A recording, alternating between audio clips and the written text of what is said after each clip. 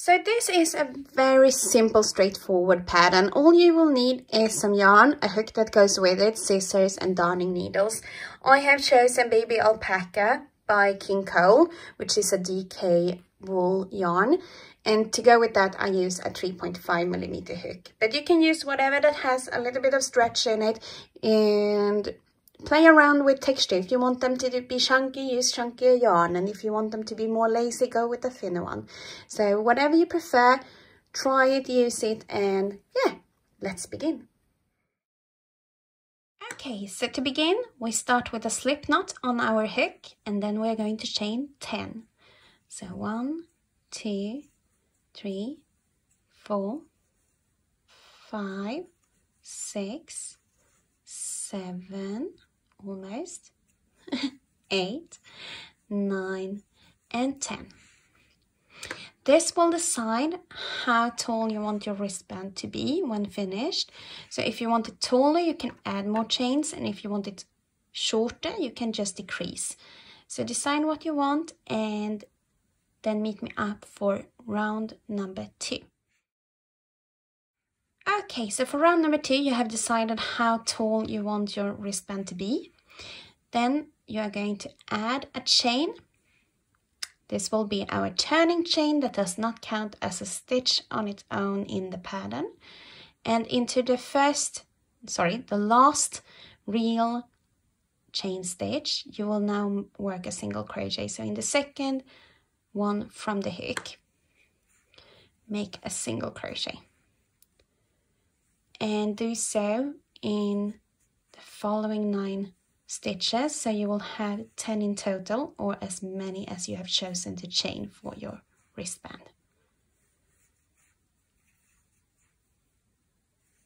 So really easy and calming process. Let's see. And 9. And the last one, just grab hold of that little knot if you want to, the knot. And this will curl up, but it will all be sorted out as we add more rows, so don't worry about it. So work your way across, and let's begin on row number 3. Okay, so for row number 3, we are going to make a turning chain again. And then we are going to work this entire round across the stitches that we just made, but in the back loop of the stitches. So as you can tell, these stitches are made as a V, and you are going into the backer one of them. So just enter your hook and go inside the stitch, grab the yarn and work a normal single crochet, but the only difference is that you're working in the back loop, not the entire stitch. So we are going to do that across 4. Let's see. Always a little bit tricky in the beginning before you got some body on this one. Let's see. 6, 7, 8, 9. And the final one can be tricky to see, so just remember that you should have as many single crochets as you did chains, and then you will be fine. So do that and meet me up for round number 4. So for round number 4, we are doing exactly the same. We are chaining 1 and going into the first single crochet's back loop and work a single crochet. And we are going to do exactly the same this row throughout and the following rows as well. So in total you will have 32 rows. 1 row is the single crochets that we did, the normal single crochets that we made in the beginning chain, and the 31 other rows are all single crochets in the back loop with a turning chain. Continue throughout. So it's really simple. It's just working like this and then chaining 1, grabbing some yarn, turning your work and going into the back loop. Hi and welcome back. So I will show you a neat little trick to know that you have exactly 32 rounds, or how many rounds you want. This is my back side, and I can tell because the little line here is to my right. So I will just flip this one over and keep the starting thread to my left. And then I'll see here is the chain, the little line that goes here. And in that we have the single crochet round. And here is our first single crochets in the back loop round.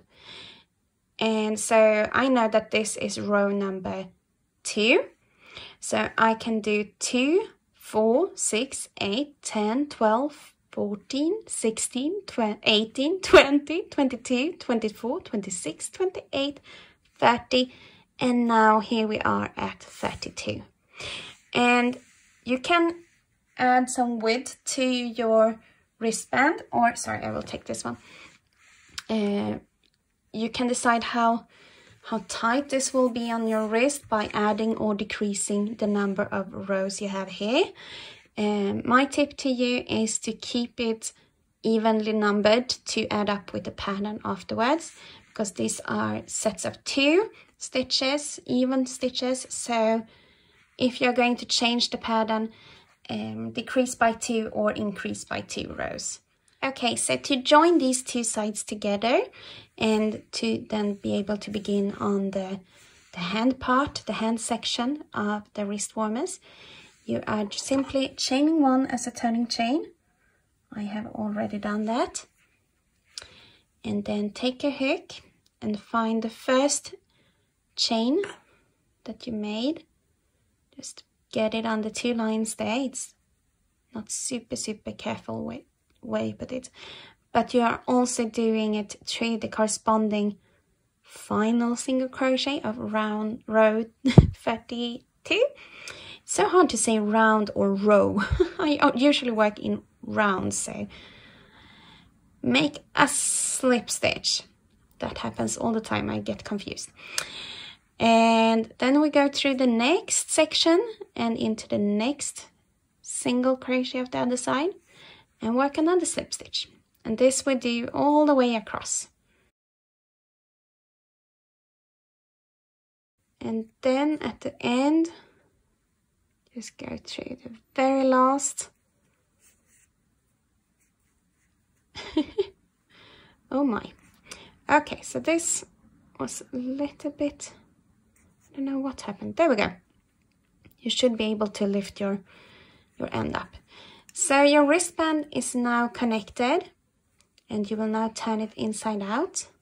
So the right side is facing out, and there we go. It should now be able to slip through your wrist without problem, but not be too loose so it drops off exactly at the same time. So what we will do now is turn it back, and then I will do it like this. I think, did I have a stitch mark here somewhere? Yes, I did. I'll just put a little bit of a safekeeping here, and then I will take my needle and work in the end, because I don't want this one to have any reason to start breaking down on me. And it's always easier to hide before you do the whole, this section, the shell section, because it's easy. I don't know why, but for me it's easy. And I like to have this done before I start the wrist itself. The hand part, I mean. I'm a little bit airheaded today. I don't know what it is. I have slept a little bit bad, but it's nothing to worry about. Life with small children. So let's see. There we go. Just work it back and forth through some stitches here. And when you're happy and think that it's secure, just cut it off. There we go. And that's it. We now have weaved in our ends. We have worked the piece together. and we are ready for this part. So to begin this round, you simply do a fake double crochet or switch it out for chain 2 or 3 start, depending on how high your normal double crochets are. You can go with either. I can show you how I do it. I raise the loop up to the working height of a double crochet. Then I twist it back around the body of the stitch, grabbing the yarn and pulling it through the front, to the front, not through the front, to the front.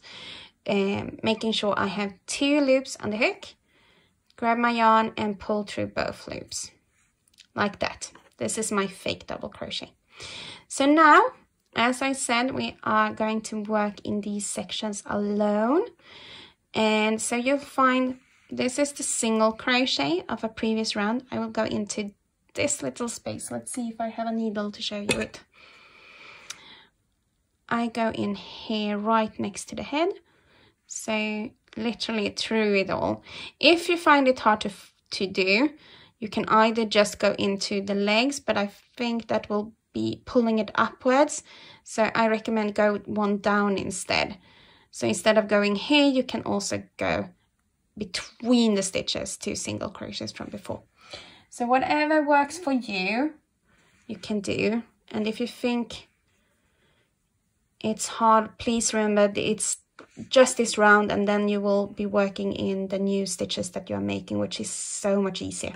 So this is a little bit tricky. Just take it slow and steady and we'll get there. So in that first space, do not do as me and get stuck with your hook, but just in that space there, go in, there we go. Grab your yarn and make your first shell, which consists of 1 and 2 double crochets. Oh my, it's splitting today. There we go. Chain 1 and then work 2 more double crochets into the same space.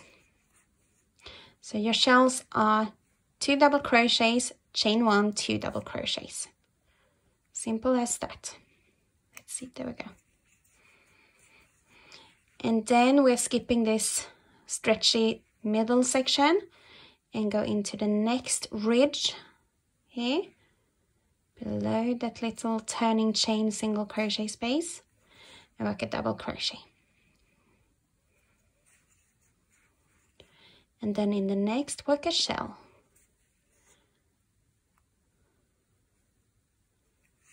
There we go. 1, 2, chain 1.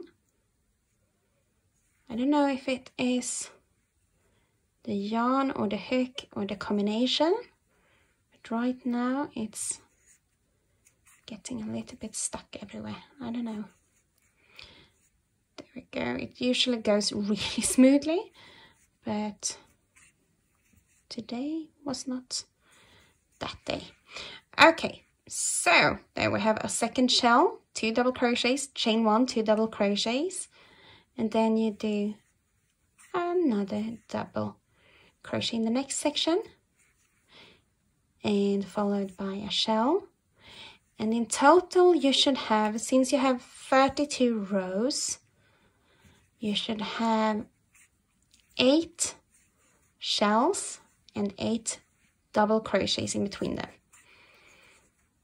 because we are skipping one section every time we make a stitch or a stitch combination. So do that. I have 3 now, do 5 more and meet me up to close this round, okay? There we go. So what I will do now is really simple. To find my beginning double crochet, the top of it, or if you have made a chain 2 or 3, find the top stitch of that and just work a slip stitch into that one. To close this round, there we have it. The first round is done, and now we're going to repeat the next row just as this one, but in the new stitches.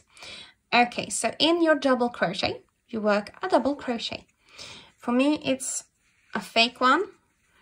And if you want to do the chain 2 or 3 here too. Why is this not working for me today? I don't know. Just because I'm filming, I promise you it's that.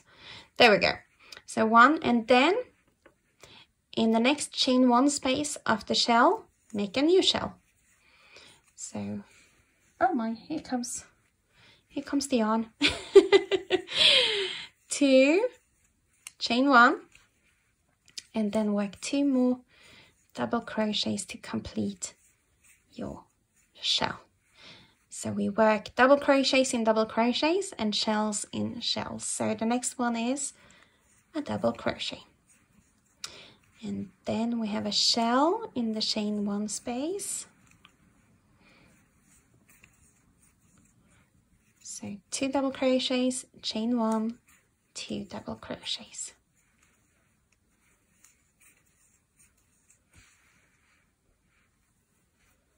And then a double crochet in the double crochet. So this round will consist of in total 8 shells and 8 double crochets. Single double crochets, we might say, because they are standing on their own. The shells consist of double crochets too, but to make it easier for us to count, we just count the shells as 1 stitch.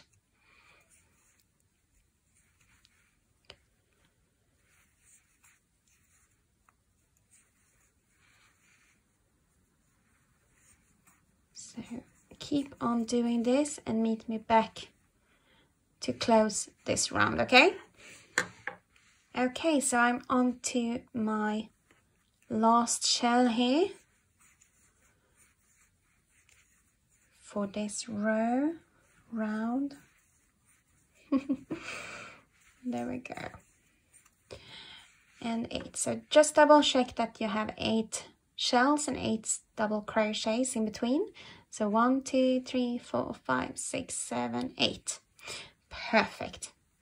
And then you do as previously, you just slip stitch into the top of your double crochet. And then you repeat it all over and over again until you have 8 rows or just as tall as you want it to be. So do that and I'll show you how to finish off. Okay? Have fun! So I'm here at the final little sections of this gorgeous wrist warmer. So I have done, this is the 8th row. So I'm almost finished. And it's lucky because it's starting to get very cold here. Need to turn up the heat on my radiators, I believe. It's so windy and it's quite rainy today. So this will be perfect. So there we go. The final little shell is done. You can cut the yarn. And then either finish with a slip stitch into your double crochet or do an invisible join to the 2nd stitch, and not your double crochet but into the 1st double crochet of the shell. So I do it like I go under the 2 loops of the stitch, the head of the stitch, pulling it not too tightly but a bit, going back into the stitches through the back loop and the 3rd loop, pulling it all together, and then in the stitch that I skipped, the double crochet, I simply go down to the base. There we go. And then I will go here, I believe. I always try to fasten off in the thickest place possible, which is this section where you have all the double crochets. So this is where I'm trying to travel to. And just go back and forth a few times into that stitch. There we go. when you feel, if you don't want it to be too bulky here, you can do back and forth here and then go down to the next and do back and forth there too. I think this will be just fine for me. They don't lay too heavy on top of the hand up here, so I'm happy with that. Then snip your yarn off and then just let it sink in with the other stitches, and there we go. Just repeat the exact same steps to make your second one, and then put them on and enjoy a walk in the sun or sitting in front of the computer working a bit. I hope you had a lot of fun. I hope this pattern will bring you much joy and that you can watch some TV and just be calm or listen to an audiobook while you do them. When you have done a few of these pairs, it will go just as easily as breathing, I promise. So have a lovely day. Thank you so much for checking in, and don't forget, a new tutorial is coming to this channel every first Friday of the month, so stay tuned. Make sure to subscribe and give us a thumbs up if you like it.